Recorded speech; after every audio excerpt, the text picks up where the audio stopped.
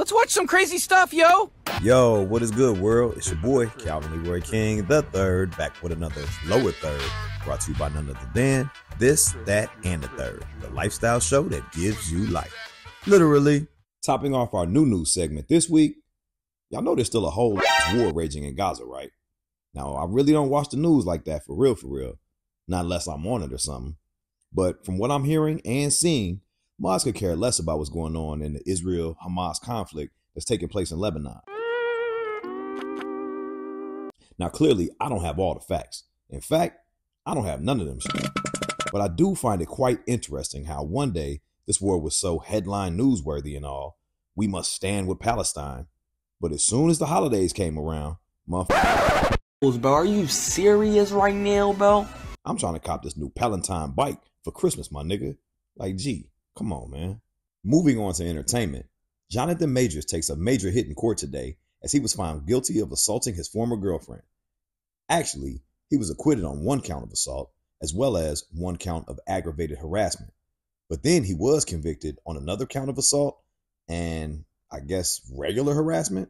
Anyway, while these convictions are merely misdemeanors or less in a court of law, usually resulting in just a slap on the wrist, the hit Buddy finna take to his wallet and in the court of public opinion is gonna hurt way worse at the end of the day. In fact, it's already starting to happen. Not only did Marvel drop him as a reoccurring villain in their MCU movies, and I'm talking about instantly, but most black women are also casting Johnny Boy out since this whole ordeal is a result of him dealing with a white woman.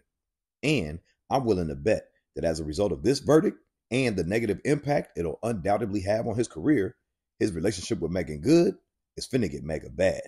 Quick, fast, and in a hurry. But hey, based on that video TMZ released that apparently helped the jury end up reaching a verdict, that nigga could possibly have a career in track. If not, maybe, just maybe, 50 Cent or even Tyler Perry could throw him some work. But if those ain't options either, then the only question for your boy is, to be or not to be? And finally, in everyone's favorite topic on Lower Thirds, which is none other than relationships, Killer Cam finally got to meet his Nia Moore. Yep, that's right. Cameron and Nia Long recently met at a celebration in honor of Rich Paul, LeBron James' agent and business partner. Now, while the meeting may have seemed innocent enough, the way it was apparently set up is hella messy. Y'all remember a year or so ago when then Boston Celtics head coach Ime Udoka was caught around with subordinate female staff members and how that led to his firing and Nia Long dumping his everything? Well, fast forward to a few weeks ago where Ime and none other than LeBron James got into a little back and forth as the Lakers were squaring off against the Houston Rockets, who Ime now serves as head coach for. In the war of words, Udoka said the Lakers were acting like some and that LeBron specifically was a soft ass and wasn't finna do nothing about it. Spicy, right? Well, both player and coach were assessed as technical for their actions, and Ime was even kicked out of the game for the exchange. But that apparently wasn't enough for old LBJ. Nope, he felt the need to take things even further by inviting Killer Cam to Rich Paul's party where he knew Nia Long was finna be. Now, according to both Cam and Nia, their exchange was pleasant and very cordial.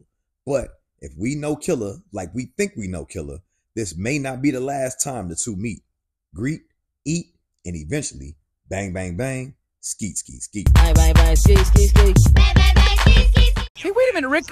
I thought this was a commercial. What's going on? Relax, Morty. Don't worry about it. Let's just see where this goes. I guess only time will tell. But what do y'all think about LeBron playing matchmaker? Was that in bounds or was there a clear violation on the play? Tune in to This, That, and the Third this week to hear our thoughts on the matter and for a chance to share yours. Well, I guess that about wraps us up for today's Lower Third, brought to you by This, That, and the Third, the lifestyle show that gives you life. Literally.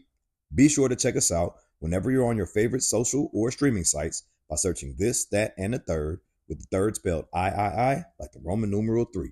Once again, it's been your boy, Calvin Leroy King the Third, and shout out to my co-hostess with the mostest, Miss Rici, Pieci, the one and only.